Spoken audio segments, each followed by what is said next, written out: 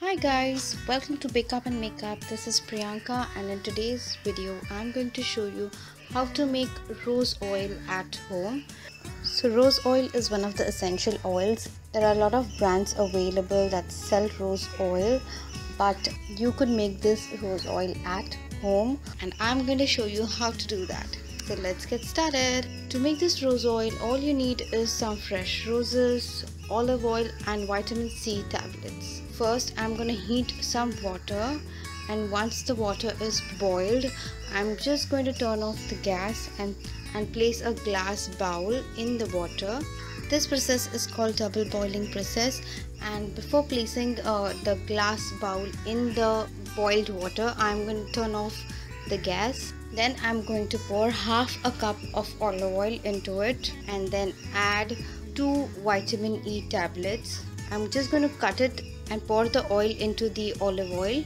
Further, I'm going to take a fresh rose flower and remove the petals. Try to tear them into tiny pieces and put them in the oil. Try to take a bowl that has a lid. So I'm just going to fill this entire bowl with the rose petals, shake it very well and cover it with the lid and let it rest for some time. I would let it cool down. So I will let it cool down and then I will remove it from the bowl. Now you can keep this rose petals in the bowl for a couple of days and then strain it, or you can just strain it right away once it's cooled down.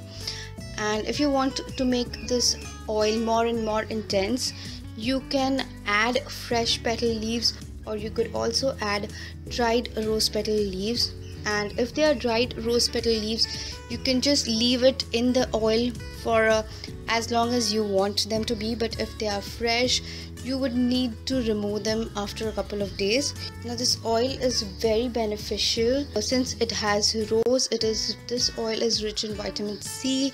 It is antibacterial. It helps in removing scars, redness on skin, and also it's good for acne prone skin. It prevents sunburn, and since it has rose, it gives some natural fragrance which helps in detoxifying and calming your body. This oil is good for your skin, your hair, your scalp.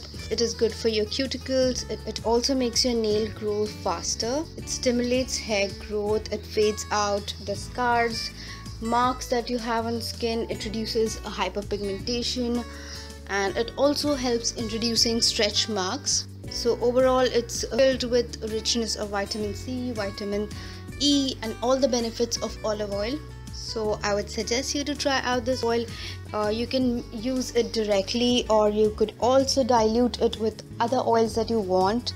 And do try out this rose oil since it's really beneficial. If you do let me know your experience in the comment box below, and stay tuned for more interesting videos like this. Bye for now.